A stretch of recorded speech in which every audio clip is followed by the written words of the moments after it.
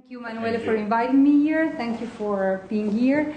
So very briefly, after my Master in Pharmaceutical Sciences in Modena, I got a PhD funded by the European Community in neurobiology, and I spent part of my PhD in Quebec. Then I went back to Quebec for a postdoc where I started to work on molecular chaperones and protein quality control, which is now the leading topic of my research. And I made a second postdoc in the University Medical Center Groningen in the Netherlands. And after that, I came back to Italy with the Rita Levi-Montalcini program, and I'm now associate professor since 2015 in Modena. So my background is really protein quality control and how cells deals with protein misfolding and how this is involved in several neurodegenerative diseases. But in the last year, we came across to this new way of looking at cell compartmentalization, which is phase transition. And I will try to show you how these two things may be connected. So we know that eukaryotic cells are highly compartmentalized. They contain both membrane-bound and membrane-less compartments. And in this cartoon here, we only see membraneless compartments. We have, for example, stress granules that are induced upon stress in the cytoplasm, RNA transport granules in the cytoplasm, and then many of these membraneless compartments are present in the nucleus, like the nucleolus itself, and several bodies like PML bodies, nuclear speckles, Cajal bodies. So we know that these compartments exist since a very long time, but the way they compartmentalize and they exist, not being separated by membranes, has been discovered only lately by the group of Tony Hyman and other co-workers. And actually what they find is that the compartmentalization of these condensates occurs by a process that is called liquid-liquid phase separation, where specific proteins reach, when they reach a critical concentration, they exit from the homogeneous solution and they self-assemble to form what is called a membraneless or an organelle or a condensate. And the formation of this condensate is regulated by several factors like ionic strength, temperature, and post-translational modification. And generally, within these compartments, the proteins are highly mobile, and these compartments themselves are often very dynamic. So they can form, they change in composition in response to stress, and they can dissolve after their formation. So there are typically three main functions that have been attributed to these membranous compartments, which are, first, they act as a reaction crucible because they can concentrate in a specific compartment specific molecules and thereby facilitating a specific biochemical reaction, or they can shut down specific signaling pathways, especially in response to stress, because they can sequester within specific compartments signaling molecules. We will see later on one example, which are the stress granules, which can sequester both mTORC and the molecule astrin, and by doing so, they participate to the shutdown of metabolism and also to the inhibition of apoptosis during the acute stress response. So sequestration of key signaling complexes to regulate cell response to stress. And then, especially for the compartments that form in the nucleus, they are considered as organizational hub because they can regulate the rearrangement of the chromatin and they can concentrate a large variety of enzymes and therefore regulate complex processes like, for example, gene expression. And lately, there were very nice work showing that the super enhancer formed by phase separation and thereby regulate transcription in the gene, in the nucleus. So how do these complex form? So liquid-liquid phase separation is generally thought to be driven by either the interaction, weak interaction between proteins that have multi-domain, so multivalent protein. And here we have the example of a protein that has an SH2 and SH3 domain. Or another example is, for example, represented by PML, that self-assembles into PML bodies. And in this case, the fact that PML is itself sumo-elated and it has sumo-interacting motif is really at the basis of its self-assembly into this membraneless condensate, which is called PML nuclear body, and we will see this later. But in other cases, it is the presence of proteins that have a particular structure. They are called disordered proteins. They have a higher aggregation propensity, and these disordered proteins can self-assemble, and often they interact with nucleic acid, driving the formation of these membranous compartments. So what are these intrinsically disordered domains? They are also called low complexity domain or prion-like domain because they are enriched for polar amino acid, and they are generally characterized by lower stability, and they are generally what we consider not folded, not well-folded domains that are present in proteins. And actually the intrinsic disorder is required to maintain the physical properties of membranous organelles. However, this comes with a cost because the intrinsic disorder makes this protein really vulnerable to misfolding and aggregation. And therefore, these membranous organelles that form in cells in response to a variety of stimuli, they are highly unstable, and they can convert from a liquid-like state where the molecules are highly mobile and highly dynamic, and where the assembly is reversible. So these molecules can undergo phase separation, form this compartment, but then they also can exit this phase-separated compartment, which will dissolve. But this liquid compartment can, due to the intrinsic stability of these disordered proteins, mature into a glassy solid or hydrogel state, which is still reversible, but this can then mature into what is considered to be an irreversible arrested state, and that has the characteristic structure of amyloid fibers. So, this has been really well demonstrated by biochemical studies that have been performed in several labs, and here I'm showing data from Tony Hyman and Simon Alberti in Dresden, but similar data were obtained in the lab of Paul Taylor and Stephen McKnight. And different proteins that have intrinsically disordered domains. This is the case. What we are looking at here is FOS, but similar data have been obtained with TIA1, HMPA1, and other RNA binding proteins. They typically behave in this way. So they can exit upon a certain condition, upon a critical concentration in the solution, and form these liquid-like droplets that mature into hydrogel, and this hydrogel can mature into this fibrillar-like state.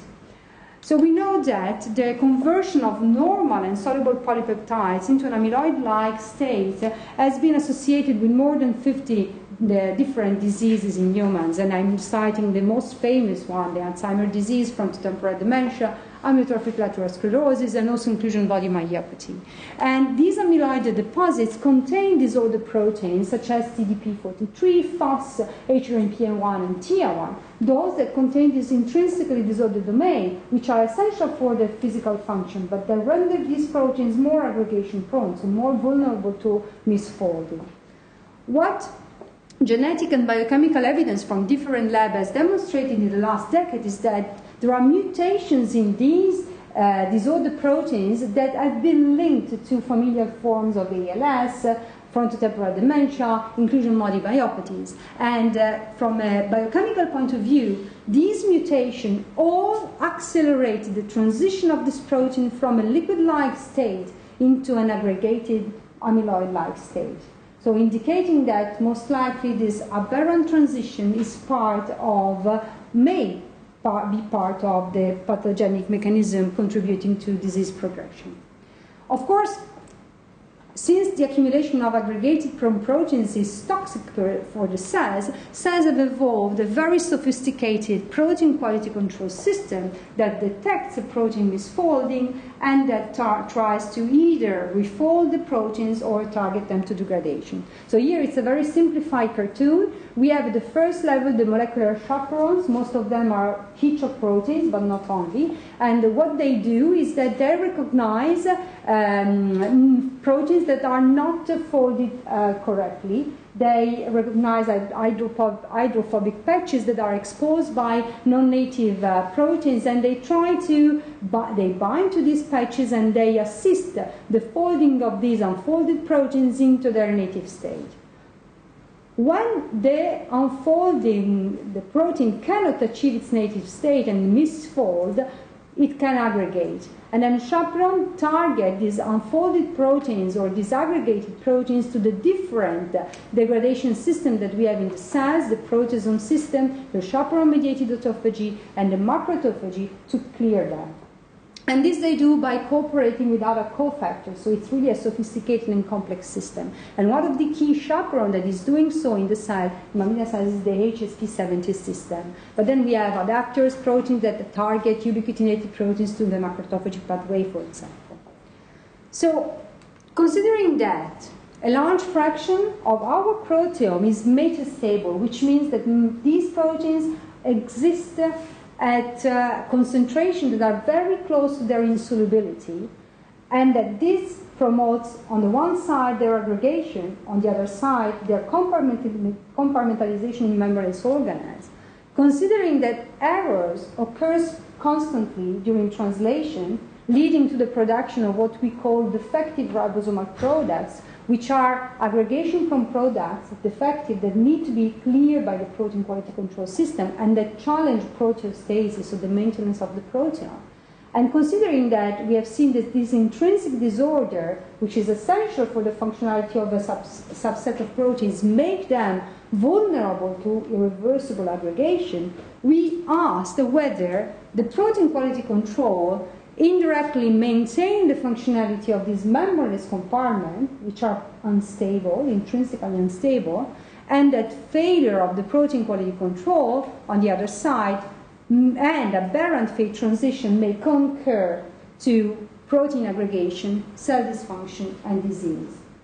So these are the key questions we were working in the last years, and all what I showed you are just the premises that allowed us to formulate this question. And actually, I think that amyotrophic lateral sclerosis and frontotemporal dementia represent the best example to address this question, because it is where we think that protein quality control and membranous organelle dynamics and maintenance meet. So, from the genetic point of view, there are two main functional families of genes that are linked to ALS. One functional family encodes for protein quality control factors, and here we have the gene encoding for VCP, which is a chaperone that targets misfolded protein 2 degradation both by the proteasome and the macroautophagy pathway. We have mutations in P62, which is an autophagy adapter that has a binding domain for ubiquitinated proteins to target them to the macroautophagy pathway. And then we have ubiquitinin-2, which is also another autophagy adapters, and other accessory proteins that regulate autophagy-mediated degradation. On the other side, we have a second important family of genes involved in ALS, which are genes encoding for RNA-binding protein. And these proteins regulate the metabolism, so the translation, the splicing, different aspects of the RNA life cycle. And examples are TDP-43, FASTA1, HOMPA1, metrin-3. And I told you that all these proteins contain this intrinsically disordered domain that make them prone to aggregation, and those are the domains required for their recruitment of self-assembly into these membranous organelles. So normally these proteins are recruited together with the mRNA in polysome, and they can regulate translation. Upon stress condition, polysome disassemble, and the messenger RNAs are released along with the RNA-binding protein, early initiation factor of translation, and the 40th subunit of the ribosome, which are all recruited inside this membranous compartment that is called the stress granule, so an RNA protein complex. Stress granules so form very rapidly upon different types of stress conditions, viral infection, oxidative stress, temperature upshift. They form by phase separation, when polysome disassemble, and they are highly dynamic. And generally, they rapidly dissolve upon stress relief. So if one wants to visualize stress granules in the cells, so here we'll just show you very quickly two movies. Those are typical experiments that we do in our lab. So we have HeLa cells stably expressing G3BP with the GFP tag. This is one of the key proteins that is required for stress granule formation. And then you will see that when we apply the stress granules will form very rapidly. And then in this cartoon here, we will see that after the stress, when we remove, in this case it's sodium arsenite, during the recovery phase, then the stress granules will very rapidly disappear. So here you see they form within minutes. It's very rapid. And they dissolve within 10, 20, 30 minutes when we remove the stress. So this is the typical behavior of stress granules in normal healthy cells. However, data from different labs showed in the last year that in ALS cell models, the stress granules persist for longer time. So there is something wrong going on here at the level of the disassembly.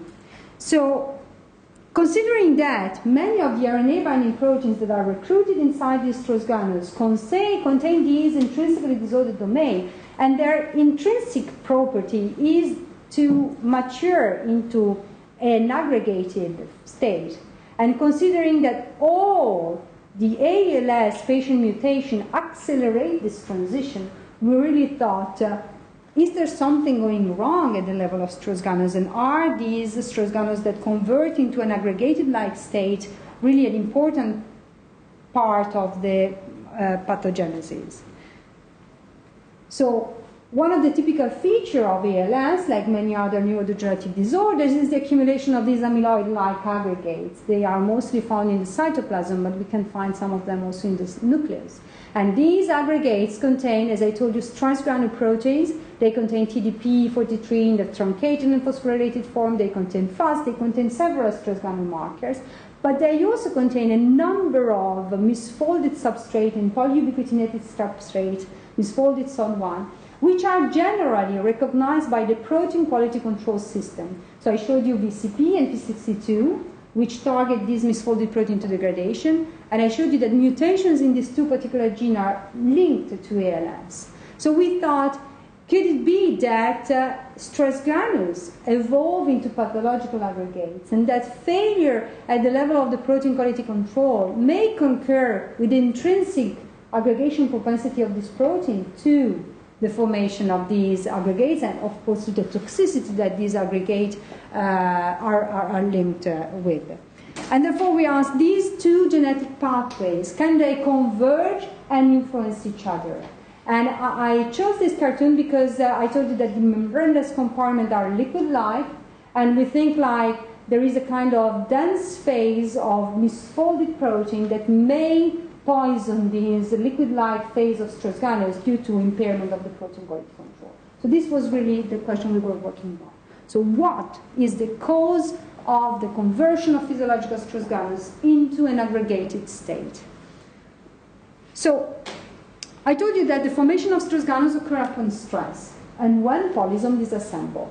So for a person that works on the protein quality control more than on the RNA side, polysome disassembly means that all the proteins that are in the process of being synthesized will be released in form of truncated proteins, because their synthesis will not be finished. And therefore they are released as defective ribosomal products, or DRIPs. These proteins, due to the lack of few or many more amino acids, will never be able to achieve their native state, and therefore they are recognized by the protein quality control system and targeted to degradation by proteasome and autophagy. Considering that the formation of these stress granules occur by liquid-liquid phase separation very rapidly, and the molecular crowding of the cells, and considering the fact that many of these proteins are metastable per se, their concentration is already on the verge of aggregation, we thought, could it be that the drips that are all in a sudden released by the polysome that disassemble co-aggregate with stress granules? And could it be that actually the chaperones prevent the co-aggregation of the drips with the stress granules, maintaining the liquid-like behavior of these membranous organelles? And in general, another thing that I want to stress is that it is thought that there are 8 ribosomes scanning one messenger RNA. So per molecule of mRNA, we can have, in theory, up to 8 molecules of drips released, which is a lot. So to address that question, we did a few very simple experiments. So here what we do is we induce transgranulins with the MG132, which is an inhibitor of the proteasome that has been previously published to induce transgranule formation. It's also blocking the proteasome, so it's increasing the level of DRIPs. So this is the perfect condition for us to test our model. And then we let the cells to recover after the stressful granule formation is maximal, either in drug-free medium or in a medium that contains a drug called VER, which is an inhibitor of the ATPase activity of HSP70, one of the key chaperones in the cell. And then we ask, is the disassembly of transgranules impaired by inhibition of this HSP70 chaperone? And actually, yes, you can really see that just by inhibiting one single chaperone, HSP70, you have a strong delay in the disassembly kinetic of transgranules. And similar data have been obtained by depletion of another subset of chaperones, which are HSPB8 and BAC3, that form a complex together with HSP70 that has been shown by myself and other labs to target misfolded protein to degradation by autophagy. So this means that there are several chaperones that if you block them, they have a negative consequence on the disassembly of transgranules. So how is this occurring at the mechanistic level? Is this due to the DRIPs? So to address that question, we artificially induce the formation of DRIPs using an analog of puromycin, which is called opipuro. It is recognized by the cell as an analog of tRNA, so it is inserted into the protein instead of an amino acid, and once inserted, the puromycin leads to the disassembly of the polysome and to the release of the truncated defective ribosomal product. It can be visualized then by click chemistry like we did here. So we ask the question, are DRIPs co-aggregating these transgranules? And actually, we find that in control condition, the transgranules in green do not generally contain DRIPs. DRIPs can aggregate elsewhere in the cytoplasm, which has already been known. But when we induce the formation of transgranules in cells where we block the activity of this HSP70 chaperone, then we see that there is a perfect colocalization between DRIPs and transgranules. Is this really responsible for the delayed disassembly? So we then perform several experiments and we look at the percentage of transgranules that persist for a longer time during the recovery phase, and those transgranules contain higher amount of defective ribosomal product, which is quantified here. So the transgranules that persist for a longer time are the ones that are enriched for DRIPs. Moreover, we did also kind of biochemical analysis, and these transgranules convert into a state that is less sensitive to digestion with RNase A. I will come back to this in a couple of minutes. So on the basis of several data, and I'm just showing you the main one, we could identify that upon stress, a fraction of transgranules can accumulate these defective ribosomal products, and when DRIPs accumulate inside transgranules, they convert into an aberrant state that is characterized by a lower dynamic behavior.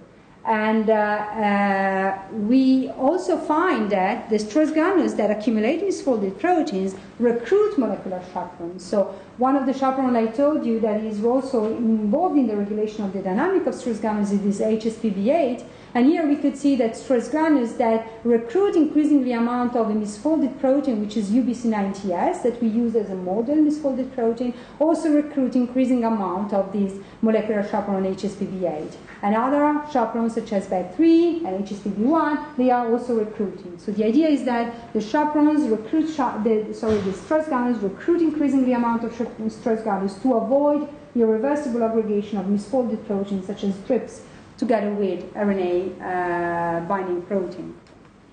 So then we found out also that, of course, normally protein quality control system, and in particular the HSPB8 BAC3 HSP70 complex, but also VCP, avoid the accumulation of DRIPs inside transgranules by targeting them to degradation. This maintains the liquid-like properties of transgranules that form and then disassemble. So we refer to this protein quality control system as to granulostasis. And actually, so this data allowed us to define two populations of transgranules that form in cells. The first population is what we call physiological stress granules that form in cells where the protein quality control perfectly works. They have no drips, they are very dynamic, and considering that they contain a lot of RNA, if you treat the cells with RNase A, they are digested. So what you are left with are just the protein component, and it is very small. So you just have few dots left. But then when the protein quality control is defective, then you end up with what we call aberrant stress granules that are enriched for drips, they are less dynamic, and they are not sensitive anymore to digestion with RNAs because their build-up is now based on protein-protein interaction, and therefore they are not digested with RNase A. So is there a link between protein misfolding and the presence of mutations in the ALS-linked RNA binding proteins? So we know that cells that have mutations in TDP43, FASH, or MPA1 are characterized by the formation of stress granules that are have a lower kinetic. Is this due to the fact that they tend to co-aggregate with trips? So this is another question that we addressed. So we use several models. We use fibroblasts from an ALS patient with the TDP43 mutation, and what we find is that the percentage of drips that is accumulating inside this patient cell is significantly higher compared to the amount of drips that is accumulated in stress granules that form in cells from an healthy subject. And these data were confirmed also in fibroblasts from a patient with VCP mutation linked to ALS. And then we used HeLa cells that stably express GFP tag FAS wild type or the mutant G156E, which is also linked to ALS. And then what we did is that we induced stress granules with MG132. And typically the stress granules form after 3 hours. But if you keep treating the cells up to 6 to 8 hours, the stress granules disassemble, because otherwise the cell will die. So in any case, even if there is persistent treatment with MG132, after a first wave of formation, there is disassembly of stress granules. Under those conditions, we have accumulation of misfolded proteins because they are not degraded by the proteasome. So we ask, is there a co-aggregation of misfolded proteins and stress granules? And actually what we find is yes, because stress granules that tend to persist also in normal cells accumulate with time higher amount of drips. So the higher the amount of misfolding proteins that are not taken care, the higher the chance that they co-aggregate with stress granules. But this is significantly enhanced by the presence inside stress granules of this ALS-linked mutation, which make these proteins more prone to aggregation. So we really think that there is a concurrence of failure of the protein quality control and this enhanced aggregation proneness of the RNA binding protein linked to ALS. And actually these data have been then further developed by other groups, and this year the group of Paul Taylor, I think, very nicely demonstrated that indeed the stress granules can convert and mature into a pathological-like aggregate. So what they did is that they induced a repetitive assembly of stress granules in cells, and what they find is that they evolve into a pathological aggregate that is very similar in terms of composition to the one that we find in the autopsy of the patient, but most likely this is associated with cell toxicity and death. And if you block the formation of this TDP43 enriched stress granules, then you also block toxicity. On the other side, of course, ALS is a very complicated disease. It's not all about stress granules. So on top of this contribution of stress granules to the formation of these aggregates, it seems that there's also other form of TDP43 that can self-assemble via phase separation into compartments that are not stress granules, but they can also mature upon stress into an aggregated state, so independently of stress granules. So I think that somehow these data really tell us that the repetitive assembly of stress granules together with the defective clearance of misfolded proteins may really converge into the evolution of a pathological aggregates, so aggregates that exert toxicity and then accumulate in form of these neuronal inclusions. So in any case, these data clearly put a link between what the cell is constantly producing as a misfolded substrate and the impact that this misfolded substrate can have on this particular type of membrane organ. Having found so, and considering that cells contain a large variety of membraneless compartments, and many of them, as I told you, are found in the nucleus, we asked, do the drips affect only the dynamics of stress granules, or can they affect the dynamic behavior of other membraneless compartments, and can their mishandling due to protein quality control deficiency contribute to cell toxicity and neurodegenerative diseases? And as I told you, there's a lot of errors that constantly occur, and they can occur at the level of DNA, as DNA mutation, at the level of the mRNA, and at the level of translation, that will lead to the production of what we call the defective ribosomal products, so proteins that are not able to fulfill their function, and they may exert toxic function because they are aggregation prone. So one striking observation that we made is that when you look at the distribution of drips inside mammalian cells, we found that there was a substantial fraction of drips that was accumulating inside the nucleus. So here we use either cells that express stably GFP tag nucleolin as a marker of the nucleoli, and actually we find that there is a substantial fraction of drips that enters the nucleus and accumulates specifically inside the nucleoli. And this is a little bit counterintuitive because, I mean, we think of the nucleus as a compartment that is very well protected by the nuclear envelope. The nuclear pore complex regulates the shuttling of proteins in and out. And having misfolded proteins that are dysfunctional accumulating in the nucleolus is kind of, why do they go there? So once they are there, if you let the cells to recover in drafty medium, they are cleared. And they are cleared in a proteasome-dependent manner. Because if you block proteasome-mediated degradation with Mg132, you keep seeing these drips accumulating inside the nucleoli.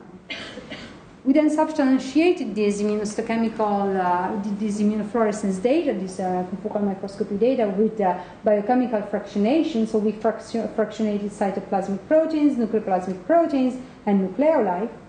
And as you can see here, definitely there is a pool of puromycinated proteins that accumulates in the nucleus, and especially the pool that accumulates inside the nucleoli is characterized by a very low molecular weight. And this is compatible with small molecular weight protein that can just rapidly diffuse freely into the nucleus through the nuclear pores without being transported actively due to their molecular weight. So we then asked, what is the effect of these drips at the level of the nucleoli? Do they affect the functionality of the nucleoli? And do they affect the dynamics of nucleoli, which is another example of a membraneless compartment, which has this liquid-like behavior? So concerning the first question, we analyzed the synthesis of ribosomal RNA precursors, of mature ribosomal RNA in cells that were treated with alpha-curol, and we didn't find any significant change. So the nucleoli that accumulate these drips can still synthesize ribosomal RNA as efficiently as normal cells. Then we looked at the dynamics by FREP of two nucleolar proteins. One is nucleophosmin 1, and the other one is nucleolin. So I'm showing the data about nucleophosmin 1, but the data obtained with nucleolin are very similar. So these are, again, cells that stably express this nucleophosmin protein with the GFP tag. And you can see that the protein is very dynamic in control condition, as well as in nucleoli that accumulate drips. And even if you block proteasome degradation, increasing the amount of drips that accumulate in the nucleoli, we still do not see, under this condition, any effect on the mobility of these proteins. So this data suggested us that drips are sequestered into nucleolar subcompartments to preserve the functionality of nucleoli. And actually, there are two types of nucleolar subcompartments that have been described in the literature by other groups. And one was called the amyloid body, and it was described by the group of Stephen Lee in the USA. And they described the formation of this amyloid body upon heat shock, acidosis, or transcriptional stress. And the other subcompartments was called the nucleolar agrosome, and was described by the group in Finland of Latonen upon prolonged proteasome inhibition. I mean 12, 16 hours of proteasome inhibition, then you see aggregated proteins within the nucleolus, but in a compartment within the nucleolus. So, considering that there is a constant influx of drips inside the nucleoli, we asked, do the drips contribute to the formation of the amyloid body, which is characterized by an amyloid-like structure, and the nuclear agrosome? And actually, are these two structures the same structure? So, the amyloid body can be visualized using a dye that stains amyloid-like proteins, that is called amyloglow, and can form simply in cells that are exposed to heat shock. So we took our HeLa cells, we exposed them to heat shock for 3 hours, and then, as you can see here, you can see that the nucleoli light up. They become amyloid-like. Under this condition, if you co-stain for drips, there is constant influx of drips inside the nucleoli. And here you can clearly see that they are in different places compared to GFP-tag nucleoli. So to address the question whether these drips are responsible for this nuclear amyloidogenesis, we block protein synthesis during heat shock. So the cells are exposed to heat shock, but now during this period we block protein synthesis. And this is sufficient to completely prevent amyloidogenesis. So this means that it is not the pool of proteins that are pre-existing and that denature and misfold due to the heat, but it's the pool of newly synthesized proteins that is really vulnerable and that is contributing to this nuclear amyloidogenesis. So similar data have been obtained upon proteasome inhibition and upon transcriptional stress, and therefore we could generalize our findings and say that yes, A body and nuclear agrosome are actually the same structure that we call nuclear amyloid bodies, and actually their formation is dependent on active translation and not on transcription. So what is the fate of these nuclear amyloid bodies? I showed you that the drips are cleared from the nucleoli by the proteasome, and then actually the amyloid body that form upon heat shock or upon prolonged proteasome inhibition are also cleared by the cells in the recovery time. But their clearance requires not only active proteasome, but they require the active participation of the HSP70 molecular chaperone, the same one that is required to maintain the liquid-like properties of the stress granules. Because if you block HSP70 ATPase activity during the recovery phase, then you see that this A body persists for longer time. So based on this data, we could define a new function for the nucleoli. The nucleoli function as a protein quality control compartment, as a phase-separated protein quality control compartment that recruit protein quality control factors and store drips for later clearance. I say later clearance because this occurs in the recovery phase after the stress. So this suggests that conditions that increase the accumulation of misfolded proteins inside nucleoli or that impair the functionality of the protein quality control may promote amyloidogenesis at the level of the nucleoli with potential consequences on the functionality of nucleoli themselves. Because what we did at the beginning with the ribosomal RNA transcription and with the FRAP was done in cells where the protein quality control was still working. So actually, there's already indication in the literature that conversion of the nucleolus into, dysfunction of the nucleoli is linked to neurodegeneration, and then that misfolded proteins that are linked to disease accumulate in nucleolar subcompartments. And again, we refer to ALS. So one of the most abundant mutations in ALS and FTD patients is the expansion of the G4C2 repeat in the C9orf72 gene.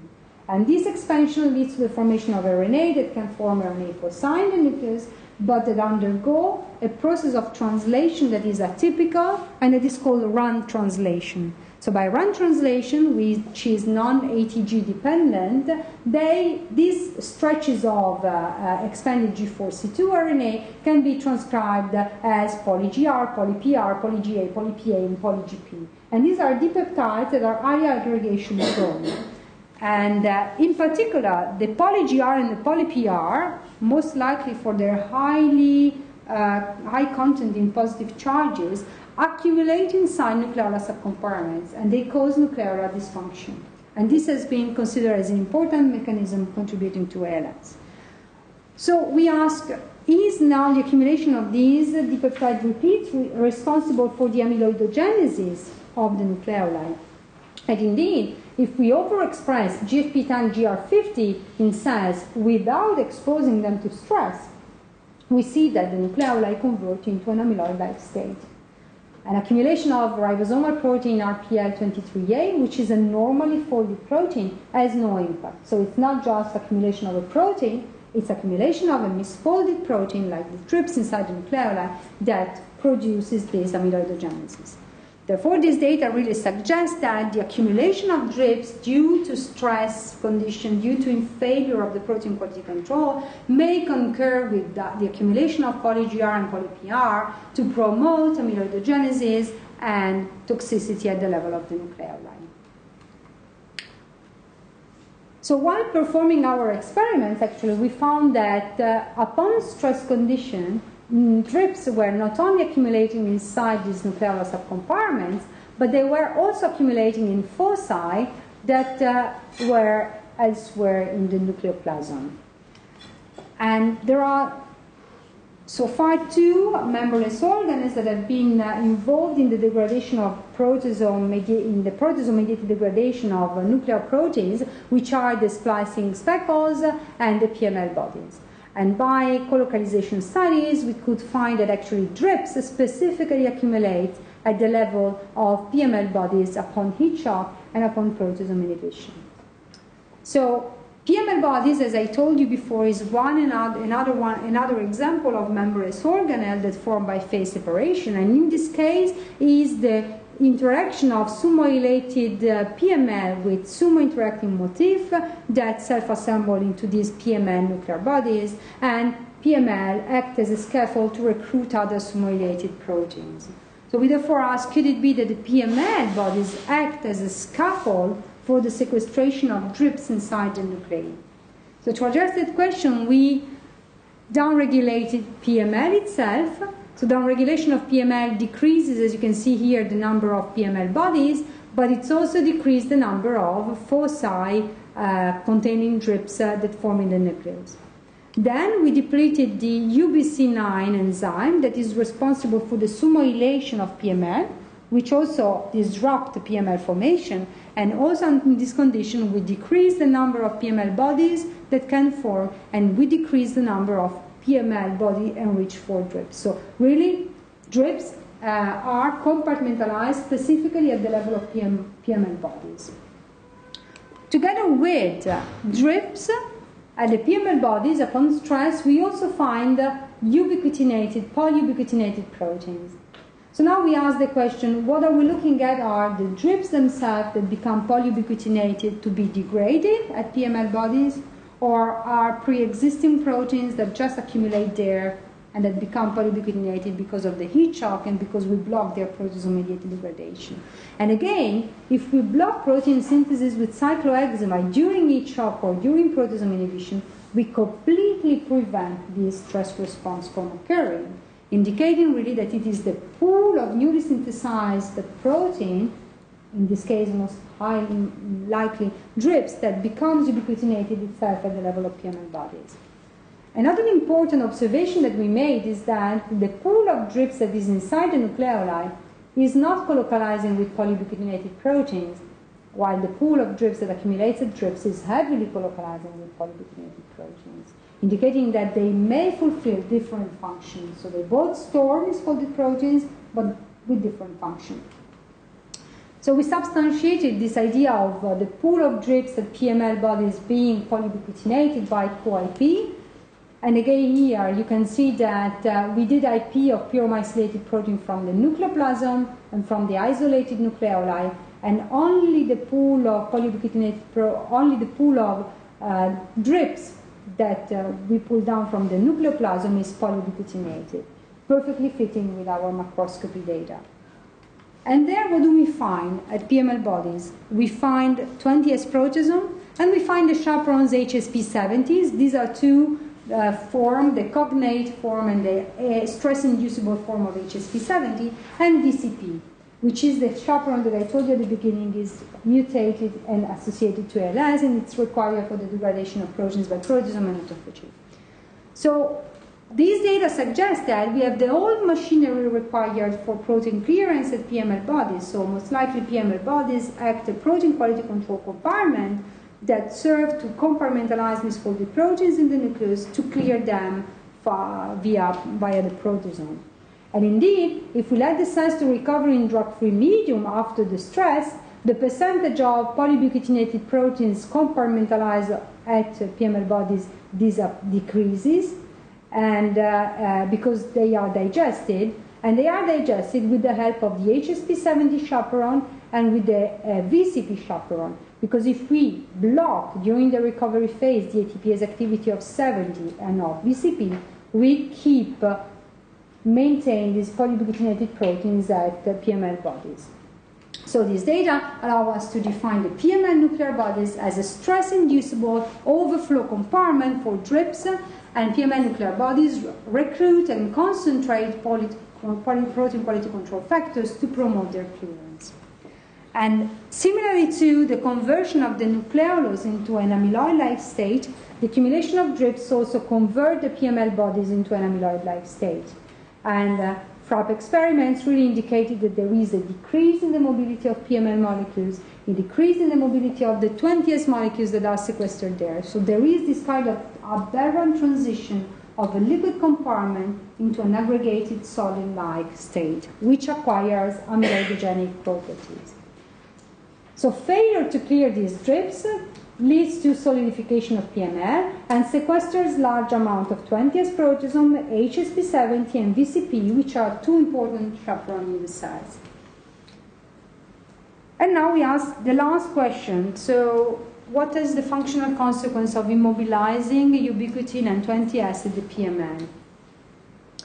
And like we wonder for a long time, what is the functional consequence of having the stress gunners that persist for a longer time? I mean, is there a functional consequence? So in the case of sequestration of ubiquitin at the level of the nuclei, we know for sure that ubiquitin in the nucleus is used as a signaling molecule for many pathways. One of these is the DNA damage response. And mammalian cells that have very large genome fail at each replication cycle to replicate portions of the DNA. And these portions of the DNA are labeled by H2A ubiquitinated, which recruits 53BP1, which shields these portions of the DNA and protect them from DNA damage. And they are generally resolved post-mitotically. So we ask, is there a trade-off between nuclear proteostasis and genome integrity? So do these two processes compete for a limiting pool of ubiquitin?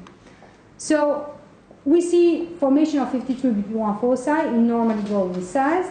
If we treat the cells with MG132 or MG-NOP puro, all the polyubiquitin in the nucleus is sequestered there, and we see the disappearance of the 53BP1 foci.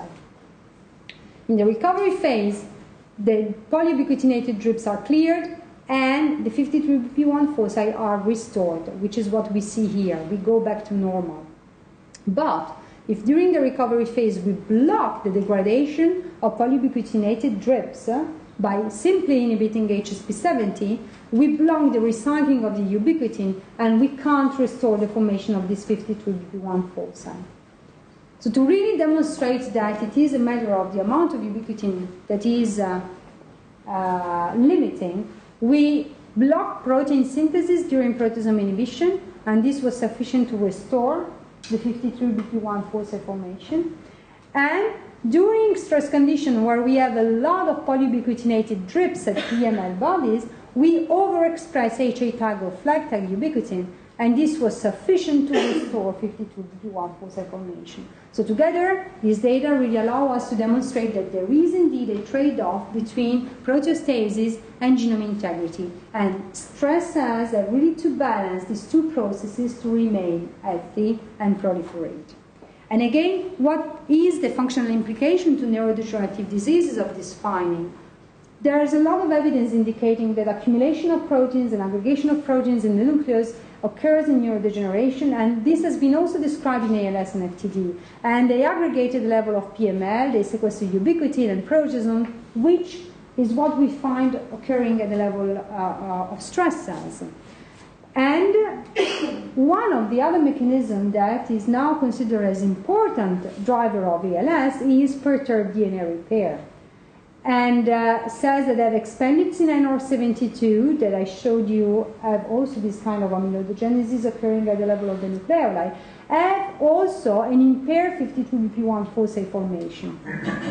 So we ask, could it be that the failure to handle drips and misfolded proteins in the nucleus and the concomitant accumulation of ALS-linked mutated proteins compromise nuclear proteostasis, and this in turn affects the ability of the cells to use the limiting pool of ubiquitin for maintenance of genome stability? Is this all linked? We are now working on this question, of course.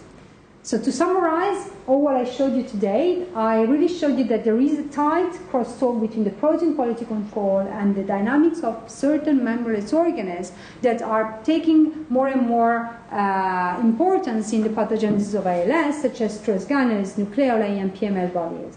And I showed you that drips and misfolded proteins can accumulate at the level of stress granules, converting them into an aberrant state. They can accumulate at the level of nucleoli and PML bodies, converting them into an amyloid-like state. And this, if not resolved, can have an impact on the ability of the nucleus to recycle the ubiquitin to maintain genome stability. So with that, we can ask the general question, can we say that cellular aging is linked to a failure of quality control of membranous organelles such as stress granules, nucleoli, and PML nuclear bodies? This is a new way of looking at these problems. So with that, I want to thank you for your attention. I want to thank the people in the lab that did this work. The work on stress granules was mainly done by Massimo Ganazzi, Ilaria Bigi, and also Laura Mediani. All the work at the protein quality control in the nucleus was done by Laura Mediani. And all of this was in tight collaboration with Samuel Alberti in Dresden.